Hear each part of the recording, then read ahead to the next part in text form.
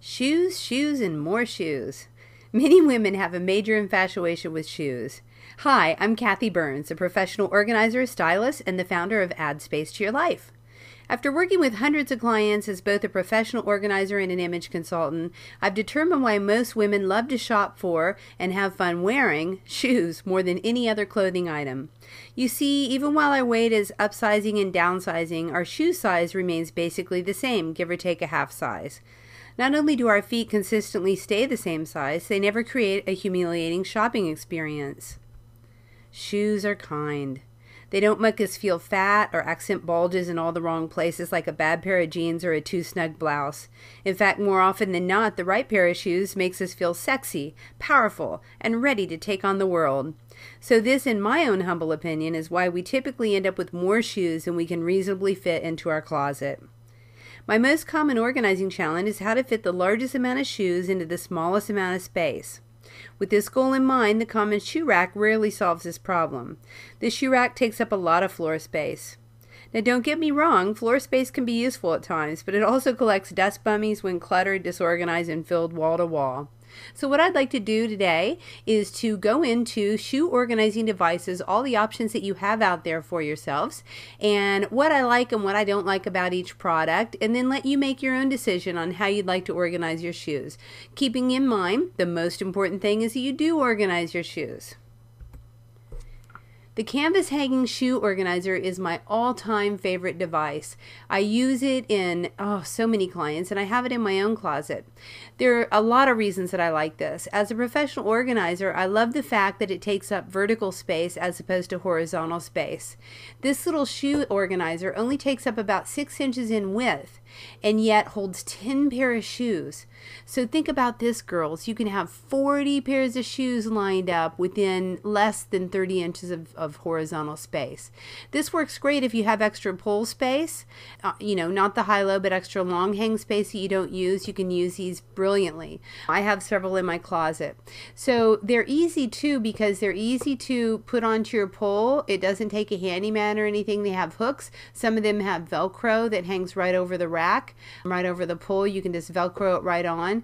And again, I like it because the shoes face forward and you can look at them straight on and see exactly what you have and pick out and throw in, put away, take out, very, very easy without having to open anything, and they're right there at your access. That's why I love this little shoe bag. This is an alternative of a shoe bag. It's still called the hanging shoe bag. I use this whenever my clients work out a lot because what I can do with this little device is I can put the shoes, I can also put the sweatpants and the t-shirts in the shelves, and then I can put bras, jogging bras and socks in the side pockets. And so, all together, all their workout wear is all in one fell swoop right in their closet. It makes it very easy to run out the door and jog or go to the train or whatever they're doing. So the side pockets really add a dimension to this particular shoe bag. The side-by-side hanging shoe bag is another option on the theme. This works well if my clients don't have the vertical pull space, but they do have a back of the door. A lot of my clients in small apartments or townhomes or condos don't have, like this closet that's depicted, not a lot of closet space, but they do have back of the door. So they're clear. You can also see the shoes. I don't like it as much as the other hanging shoe bag because you don't see your shoes straight on, and sometimes, if you have higher heels, it's hard to get them in or out. But they do work well, and they hold 30 pairs of shoes. So it is definitely an option. Now, I've also installed these so that they can hang from the ceiling. You can take a towel rack and support that from the ceiling, hang it upside down, believe it or not, which I've done before, and then have it hanging there. You can also hang it on the pole should you decide that you want to hang it on a long hang pole. So it is kind of flexible, and it works in a lot of different ways and holds a lot of pairs of shoes. Shoe storage boxes are a given. In fact, I use a Sterilite shoe box everywhere, all throughout the house, including to store shoes in. I have several on the top shelf of my closet, and I use these for my off-season or my specialty shoes. I like the shoe box because it keeps the dust bunnies off. It keeps shoes up and out of the way. I particularly like the clear box because you can actually see in it. And you see with these ballet flat boxes, you can fit even more in a vertical space because they're more shallower for the ballet flats. And then there's the canvas organizer too that has the door on the front. I don't like these as well because you can't see them as much, although they do serve the purpose of stacking and keeping your shoes protected. But you see, if we had a 4-inch stiletto, and this particular wouldn't really work. I think really these are designed more for gent shoes, if you ask me, gentlemen's shoes. The next way to store is going back to the back of the door shoe storage, and there are several devices you can use.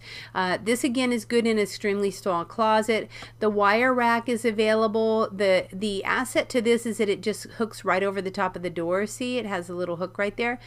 The downside is that shoes can sometimes fall off of this, and also they can get mangled. If you have a really good shoe, you probably wouldn't want to hang it onto a wire shoe rack, but it works well for some purposes and when you're in a real confined amount of space. The back of the door shoe pocket is excellent.